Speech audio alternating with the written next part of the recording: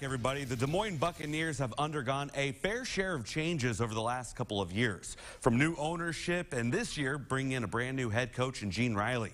The Bucs have won 4 Clark Cups, with the most recent one being in 2006. Since then, it's really been quite bleak for the team. However, this year they're showing that they're trending in the right direction.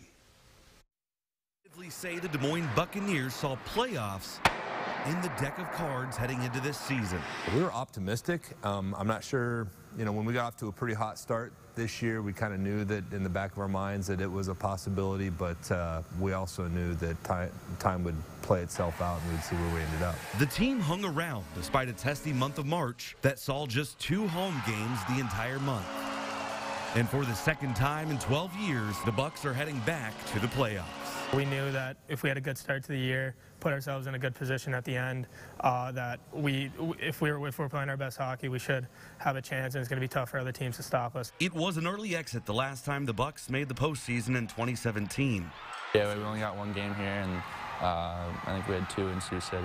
And that was it, a 3-0 sweep.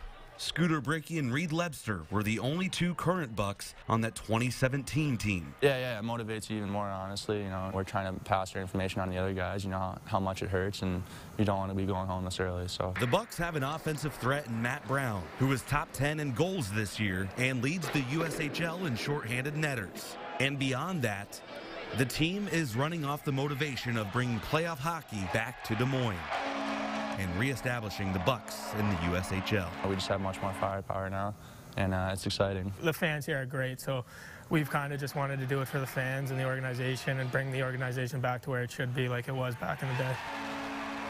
Just 4 more games left of the regular season, only 1 more home game for them. The Bucs will welcome in Omaha on Friday night for the home finale. After that, the Bucs will finish off the season on the road before the playoffs begin.